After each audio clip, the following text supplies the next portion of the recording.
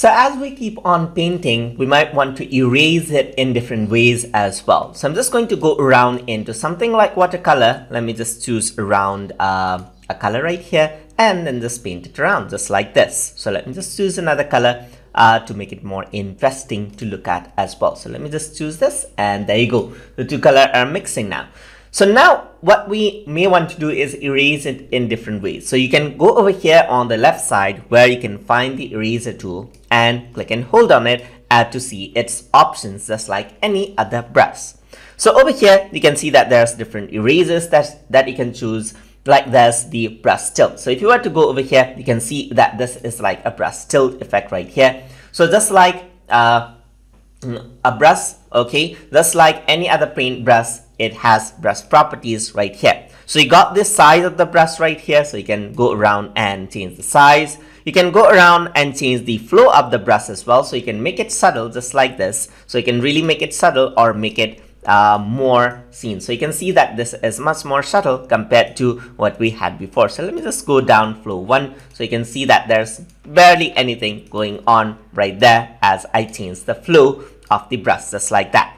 So then after that I have this, so you got the smoothing of the eraser as well. So if you were to go there, you can see that it is quite smooth. So even if I were to shake my cursor, you can see that nothing happens right there. If I were to decrease the smoothing, there's like no smoothing going on over there. There's other options as well, so you can change the spacing of the brush over here as well. So you can change out the spacing, you can change out the shape dynamics, you can change the other features as well. So you can make it bigger, you can make the brush much more larger, you can change the angle of the brush, and you can also flip them out just like that according to what you like. So you can go around and choose the shape dynamics according to what you want.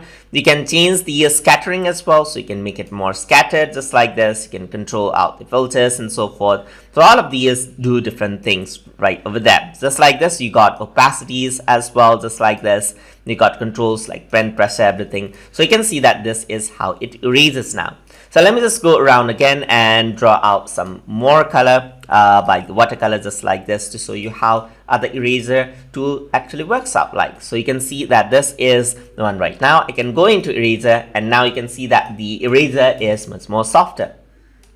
You can also go to the eraser, and there's like other type of erasers right here, like something like a circle. You can see something like jittery square right here and so forth. So you can see that there's hard round quality as well, just like this. So you can see that there's a hard round quality eraser right here. So different sort of erasers are here. So self round as well, something like this, and there's sponge as well, as if you're taking out colors from sponges just like that. So that is how you can use the eraser tool inside of Adobe Fresco. So hope you guys learned something as always. And as always, please like, comment, share, and subscribe.